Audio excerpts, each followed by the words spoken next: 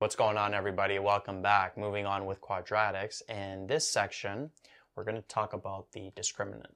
So the way I'm going to organize this video is I'm going to first describe what the discriminant is, the different cases that it could take, and I'm going to do a couple of examples. Now, the discriminant comes from the quadratic formula. And if you remember, the quadratic formula is x equals negative b plus or minus square root of b squared minus 4ac all over 2a. So this formula here gives us the solution to any quadratic equation. It also gives us the x-intercepts, right? The solution to a quadratic equation is the same as the zeros or the x-intercepts of that quadratic function that is here. So the discriminant is basically this part of the quadratic formula. So the discriminant, I'm going to label it as capital D, is equal to b squared minus 4ac. And what this tells us is the number of x-intercepts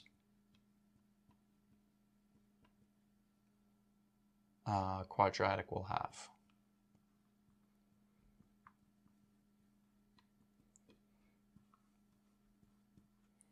Right? Or the number of zeros or the number of solutions that a quadratic equation will have. And there's basically going to be three cases. So the discriminant can either be greater than 0. So that's the first case. And if the discriminant is greater than 0, what's going to happen? Well, that means that there's going to be 2 x-intercepts, right? Because when you square root this, if b squared minus 4ac is greater than 0, when you square root this, there's going to be 2 solutions. So there's going to be plus or minus here, right? And so you're going to get 2 solutions for x. So there's going to be 2 x-intercepts. And the way that looks on a diagram, some examples, is maybe a quadratic that looks like that, 2 x-intercepts, or maybe a quadratic that looks like that. And these can be shifted over, stretch, compress. But it's basically a quadratic that's going to have 2 x-intercepts, right? So that's the case when the discriminant b squared minus 4ac is greater than 0. Now, what if the discriminant is equal to 0? That's another case. What's going to happen then? Well, then there's only going to be 1 x-intercept. And basically, the x-intercept is going to be the vertex of the parabola. So the way that's going to look, a couple of examples, is maybe something like that, or something like that, right? Because if you think about it, if this part, b squared minus 4ac, is 0, square root is 0, there's just one solution. It's only 0. So plus or minus 0, basically, there's only going to be one solution. And actually, the x-intercept is going to be negative b over 2a.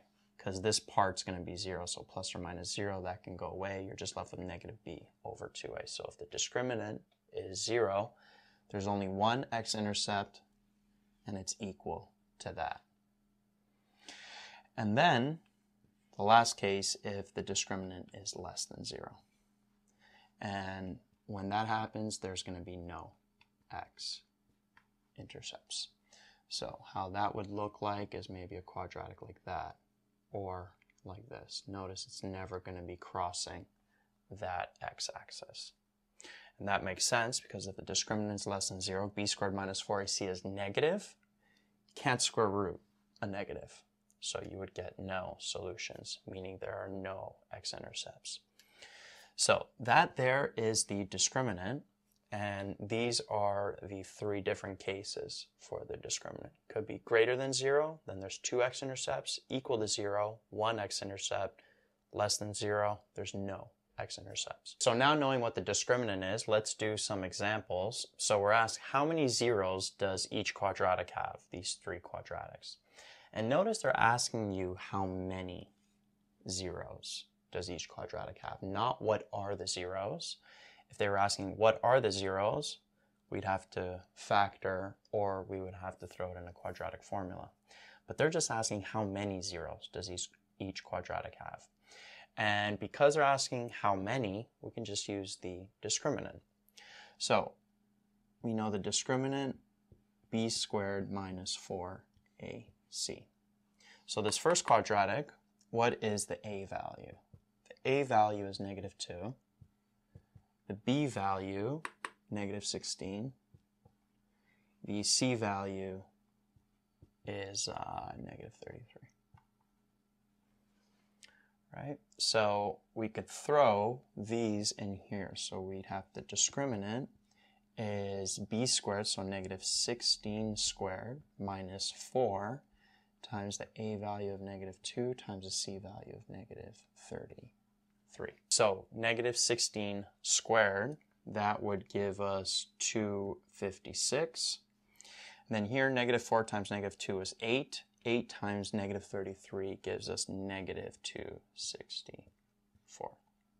So 256 minus 264, that gives us -8. So the discriminant is less than 0. So what does that mean? This quadratic here has no x-intercepts. When the discriminant is less than 0, there are no x-intercepts. Another cool way to actually show this, let me erase this here, is we could take this quadratic and we can find the vertex of it. So we could complete the square. So we take out a -2 from the first two. So we have x squared plus 8x. This would be -33. -2, x squared plus 8x. Half of 8 is 4, squared is 16. So we do plus 16 minus 16, minus 33. -2, x squared plus 8x plus 16. Take out the -16. -2 times -16 is positive 32. Then we'd have -33 there. So this factors into x plus 4. That's a perfect square trinomial. 32 minus 33 is -1. So took this quadratic, converted it to vertex form, -2, x plus 4 minus 1. So what's the vertex here? The vertex is -4, -1. So if we plot that, -4, -1 is about here. And notice that this parabola is opening down. The a value is negative. So it's going to be opening down like that. So it makes sense that we have a negative value for the discriminant, getting no x-intercepts, because we could show that with vertex form. Right? This parabola is opening down and its vertex is below the x-axis. So there's no way that it's going to be crossing that x-axis. Right? So that's another way to show that this quadratic has no x-intercepts. Okay, moving on to number 2. We got y equals -x squared plus 12x minus 36. So we know that the discriminant is b squared minus 4ac. So the a value is -1, b value is 12, c value is -36. So we'd have 12 squared minus 4 times -1 times -36. This would be 144. -4 times -1 is positive 4 times -36 gives us -144. Discriminant is equal to 0. And when the discriminant is equal to 0, that means that there is one x-intercept if you look at the cases that we went over at the beginning of this video, right? So there's one x-intercept. If you want to show that another way, this actually factors into, if we take out a negative, we'd have x squared minus 12x plus 36. This factors into x minus 6 squared, like that. There's like a plus 0 here. So the vertex is 6 and 0, right? Which is one x-intercept. Remember when I told you if there's one x-intercept, then the vertex is that x-intercept. And you could tell here it's 6 and 0, and it's opening down, right? So multiple ways to show this, but basically there is one x-intercept because that discriminant was equal to 0. And then, third case, we got y equals 2x squared minus 12x plus 13. So a value is 2, b value is negative 12, c value is 13. So discriminant is b squared, so negative 12 squared minus 4 times 2 times a times the c value of 13. So this would be 144. This would be negative 8 times 13, which would give us what? Negative 104, right? 8 times 13 is 104. So 144 minus 104 is 40, which is greater than 0, which means there are 2 x-intercepts. So there's 2 x-intercepts for the third quadratic. And if you want to show that visually, we can complete the square on this. So convert it to vertex form.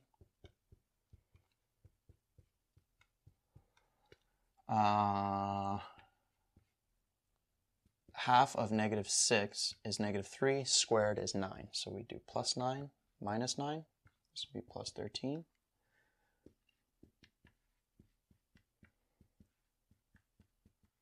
So negative 9 times 2 is negative 18.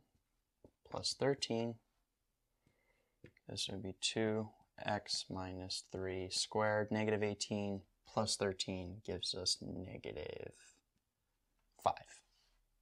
So where's this vertex happening at? 3 and negative 5. So if we plot that, 3 and negative 5 is like down here. And this parabola is opening up. The a value is positive.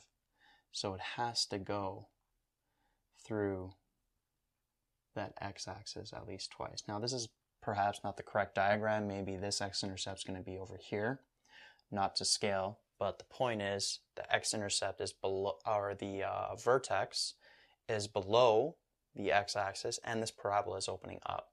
So it's going to have to cross that x-axis at 2 points. Hence why there are 2 x-intercepts for that quadratic.